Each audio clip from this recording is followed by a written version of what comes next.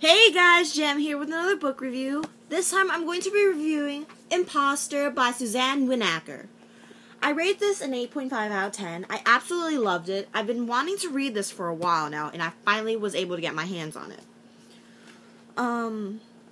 This is the first book in the Variant series. The second book's Defector, which I'm hoping to get to read. This will not be a spoilers review, so on to the synopsis. Tessa is a variant, able to absorb the DNA of anyone she touches and mimic their appearance. Shunned by her family, she spent the last 2 years training with the Forces of Extraordinary Abilities, a secret branch of the FBI. When a serial killer rocks a small town in Oregon, Tessa is given a mission. She must impersonate Madison, a local teen, to find the killer before he strikes again. Tessa hates everything about being an imposter. The stress, the danger, the deceit, but loves playing the role of a normal girl. Disguised as Madison, she finds friends, romance, and the kind of loving family she'd do anything to keep.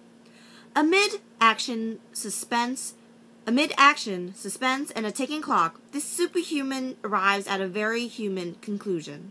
Even a girl who can look like anyone struggles the most with being herself. So in the book, for some reason, this just really reminds me of the Infernal Devices. There's this girl named Tessa who can shapeshift into people, totally normal. So she's a part of the FEA, aka Federation Forces with Extraordinary Abilities, which is another branch of the FBI in this book, a secret branch. It's people who are variants, are people who have abilities called variations. And so there's a lot of people. There's her best friend Holly, this guy named Tanner, Alec, Kate, and Major, and a whole lot of others. So there's this serial killing happening in Oregon, and Tessa is sent out onto the field to do a mission to find out who the serial killer is. She has to take place of a girl named Madison who has been killed by the serial killer. Now there's a whole lot of leads of who could be the killer or not, because he's already hit 4 people, and it's really important that they find and get to the bottom of it.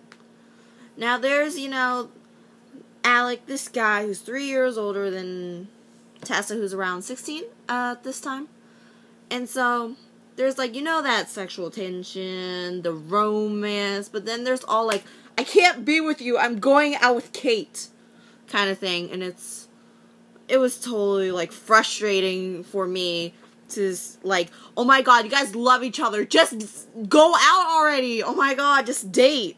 And so it was really frustrating for me.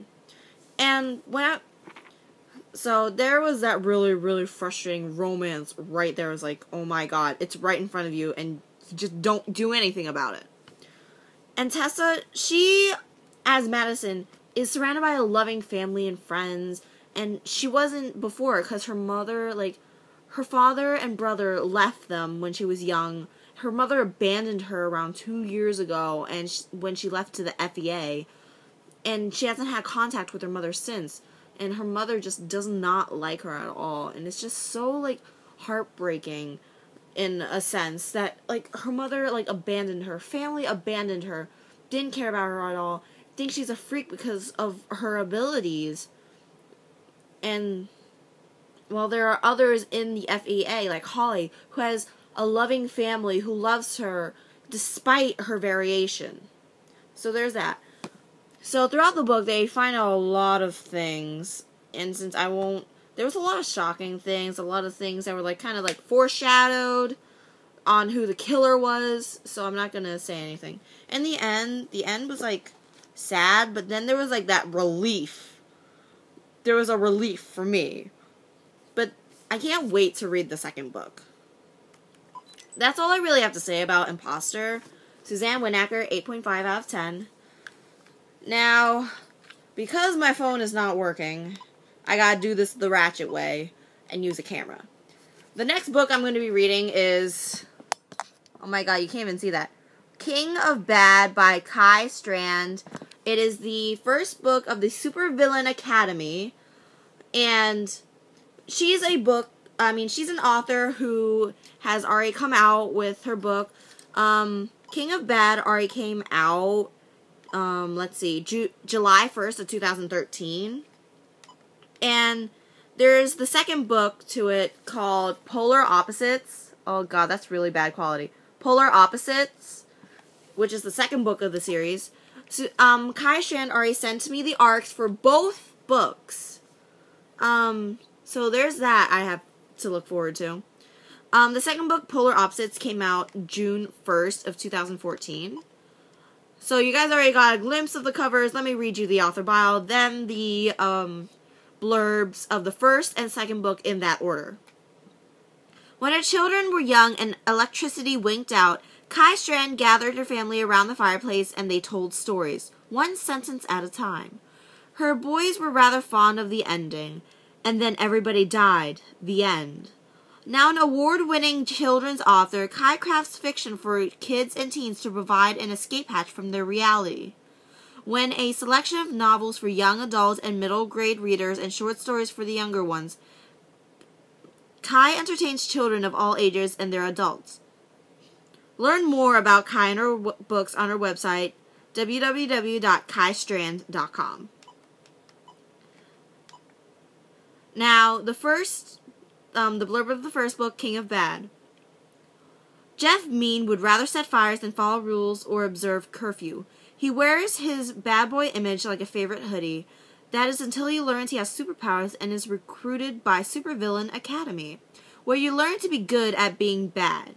In a school where one kid can evaporate all the water from your body and the girl you hang around with can perform psychic sex in your head. Bad takes on a whole new meaning. Jeff wonders if he's bad enough for SVA.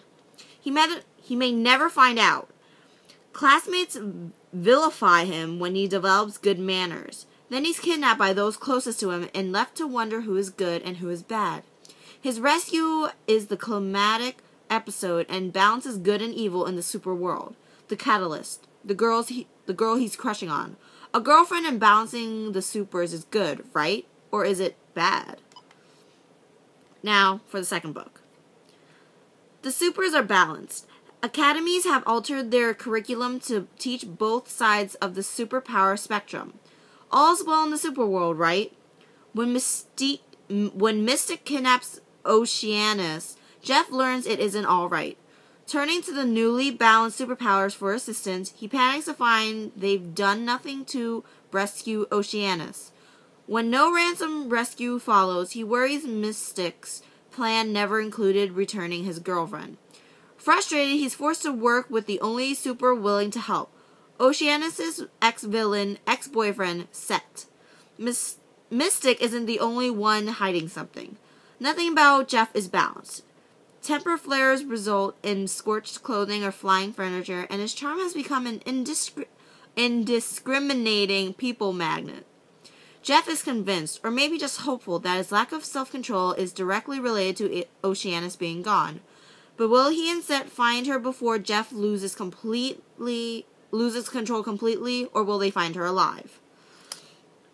So, I will be reading the first book, King of Bad by Kai Strand, the Supervillain Academy Book 1. I will be doing each of these reviews separately, just to give you a heads up. Unfortunately, since my phone really just does not work, touchscreen doesn't work at all anymore, and you can't do anything to it. So, we're gonna have to, whenever I get an ebook, we're gonna have to deal with this, using the cover like this, with a really, really bad quality like that.